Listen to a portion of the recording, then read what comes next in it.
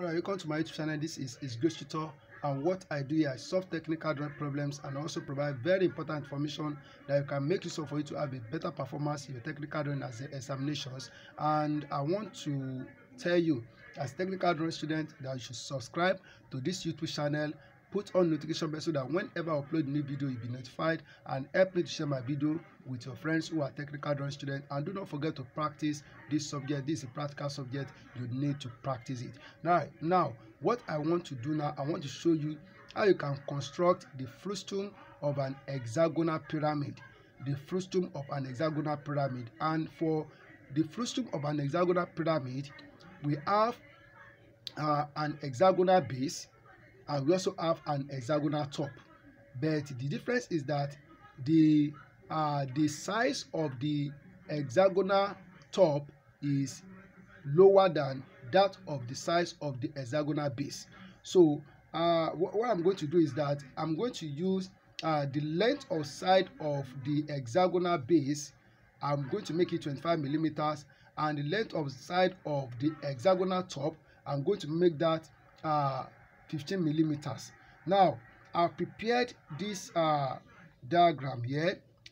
This is an hexagon, which is the base, which is the size of the base of the hexagonal frustum that you want to the frustum of hexagonal pyramid that you want to produce.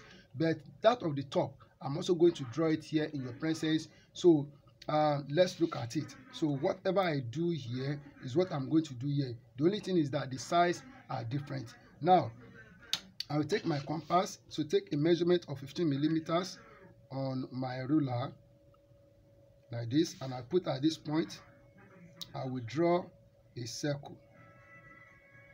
Draw a circle like this. Okay, so this circle that I've drawn, so for this circle that I've drawn, so the next thing I'm going to do here, but before that, I will need to connect these lines together. Okay, now for this circle that I've drawn, so I will take my compass. I take my compass and I put at this point here. Okay, the lines are already there. So this line from here to here will give me the length of side, and from here to here give me the length of side. But I'm going to label this. So this is point A here. So I will call it point A1, and this point I will call it point B1. So this is point C1. This is point D1. This is point E1. And this is point F1, okay, to differentiate it from other ones. So next thing I'm going to do here is that I'm going to produce the hexagon by joining BF together like this. And I will also join DA together. Here I will join EF together. Then I will join C1, D1 together. I will join A1, E1 together like this. And I will also join B1, C1 together like this. So this is it. Okay, so I believe this is clear. So this is for the top part. So, and then I'm going to draw a rectangle around this hexagon. So here I will just draw horizontal line from here to here like this. Then here also I will draw horizontal line from here to here on line D1, C1, and on line F1, E1. Then I'm going to draw a vertical line from through point B1. Through point B1 I will draw a vertical line like this. So this they have not intersected, but they have not intersected, so they meet here. Okay, then I will also draw a vertical line through point A here like this. Okay, so now this is a rectangle. So this is a rectangle. So let me call this okay, let me, because of the label, I don't want it to be too much. So now we can go on and construct the frustum. So what we need to do here first is that we need to construct an isometric cuboid. So what I mean is this. So here I will draw a horizontal line here, and then I will draw a line So I will draw a line in this direction. I will also draw a line in this direction. Okay, so for the base, look at what I'm going to do. So for the base, so I will take distance 3 to 4 on this part, distance 3 to 4 here. Okay, taking this distance from here to here, I'll put at this point and I make an arc here. Okay, then I said this is a rectangle, it's not a square, so I will also take this distance from here to here, that is from 2 to 3 or from 3 to 2, like this, and I put at this point here and I make an arc here. So now I'm going to form an isometric rectangle here. So here I will transfer this to this side, and I will also transfer this to this side, like this. Okay, so with what I've done here, so the next thing I'm going to do is that, don't forget that what you want to do is that you want to draw the hexagonal base. So I will put my compass at point 3 here and extend to point A here. So I want to locate point, let me write it here. So this is point 3. So this is point 3, this is point 2, this is point 1, and this is point 4 here. Alright, so by the time I take distance A3 like this, I put at point 3 and I make an arc here. So the same applies to point B, so I will also make an arc here like this.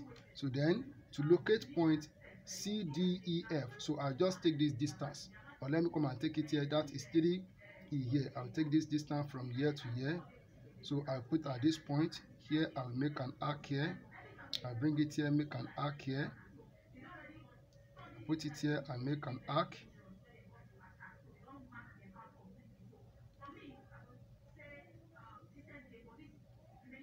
So I will also put it here and I'll make an arc. Alright, so looking at what we have here, so this is point A here, so this is point A, and this is point B, so this is point C, so this is point D, so this is point E, and this is point F here. Okay, so it's a little part of this hexagon is what we are going to see. We are not going to see all of it. As you know, that's a solid object, so part of it will be hidden from me. So I've connected A and E together. So I will connect D and A and D together, then I will connect EF together. Then this line CD will be hidden from me. I can't see it, so I'm going to draw it with short dashes line, as you see here, and also line BC will be hidden. I will draw it with short dashes line. Okay, then line BF will also be hidden from me, so I will also draw it with short dashes line. Okay, so the next thing I'm going to do is to locate the midpoint of this line. So I just put my compass here, and I will take this distance from here to here. So I'll put it here, and this will give me the midpoint of this line. This is the midpoint of this line already. So all I need to do now is to transfer this to the other side. So I transfer this to the other side, and I'll also transfer this to the other side like this. So what I want to do, okay, so what I want to do here is to get the midpoint. So this point of intersection, so I will use it to draw a vertical line. So just look at the way I'm going to draw the top view. So I will, of the small hexagon on the top of the hexagonal pyramid, or the frustum of the hexagonal pyramid. So I will draw a vertical line here. So after drawing a vertical line here, I'm going to take a measurement of 60 millimeters as the height of from the center here. So as the height of the frustum. So this is 60 millimeters here. So here I'm going to construct a square here. So what I'm going to do is that I will draw a line. Just look at, so that you understand it.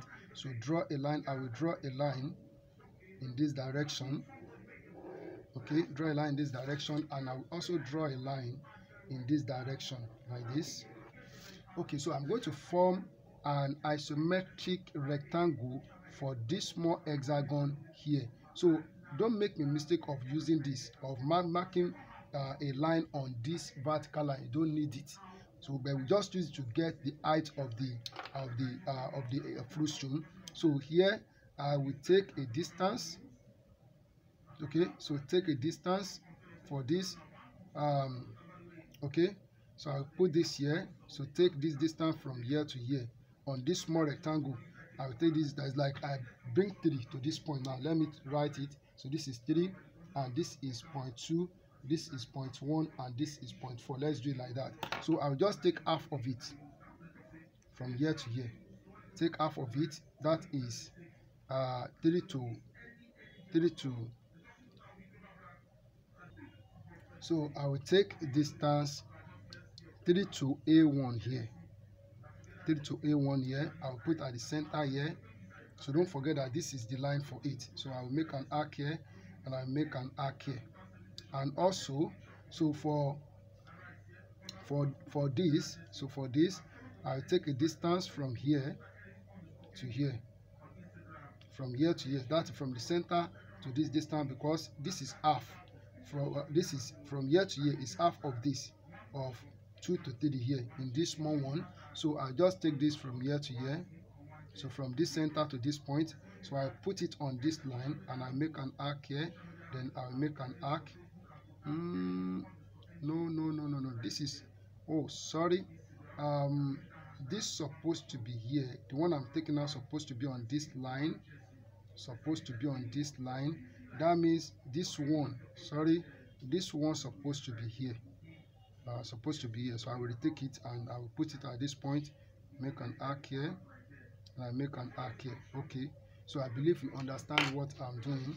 So what we are going to do now is that, so I'm going to, from this point, so I will draw a line from here to here like this, and I'm coming to this point.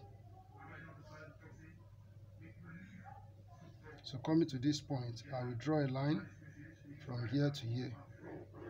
Okay, then I will draw a line from here. So from here to here. Okay, and I'll also draw from here to here. All right, so we have formed the rectangle at the top part here. So the next thing that I'm going to do,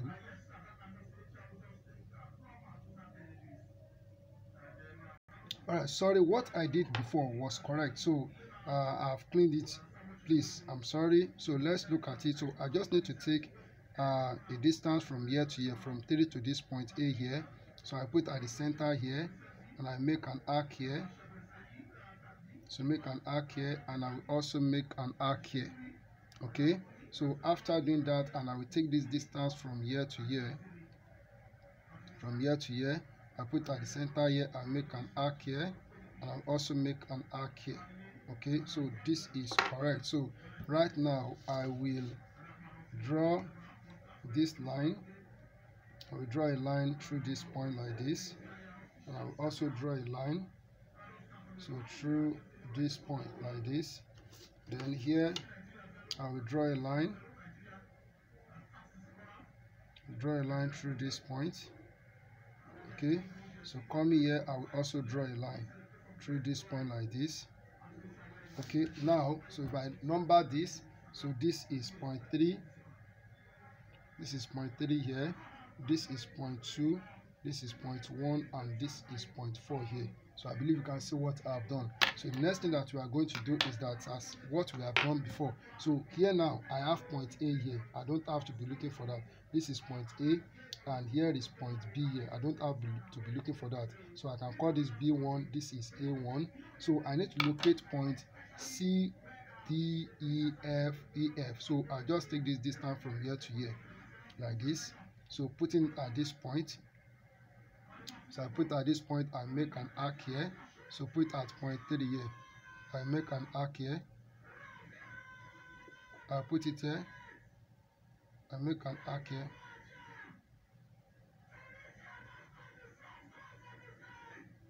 Make an arc here. So next thing I'm going to do is that I will connect. So But before that, so this is point C1, this is point D1, this is point E1, and this is point F1. Okay, so now I will connect this together. So this point,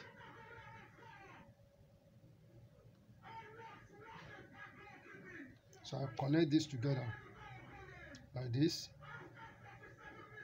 So I'll connect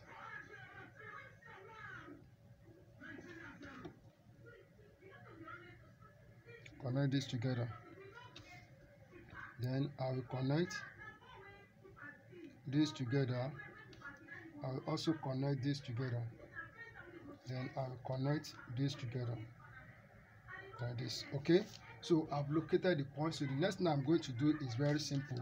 So all I need to do, I will connect A with A, D with D, E with E, F with F, C with C, and D with D, B with B. So this is what I mean. So I'm going to see this line here. So this line will be a thick line like this.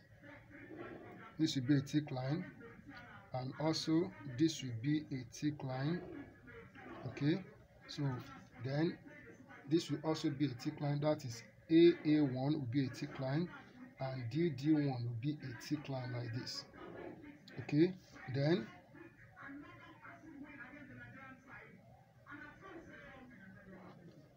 okay, so you can see what I'm doing. So point C, this line will be hidden, you can't see it, so I will draw it with short dashes line here. Okay, then point B also, that will also be hidden, so that will be hidden.